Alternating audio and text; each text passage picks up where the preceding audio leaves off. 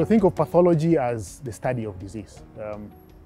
Comes from two Greek words, pathos and logos. Pathos meaning disease, logos is just a study of. So pathology is a study of disease. Pathology can be studied in tissue. Pathology can also be studied in blood and other body fluids. So as a clinical pathologist, my expertise is in testing that involves testing things in your blood and testing things in any other body fluid.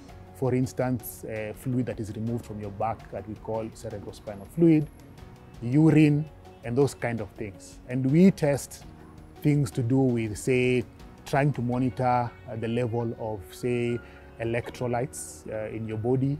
We try and monitor like the level of hemoglobin. We try and deal with blood transfusions. We try and also detect certain infections.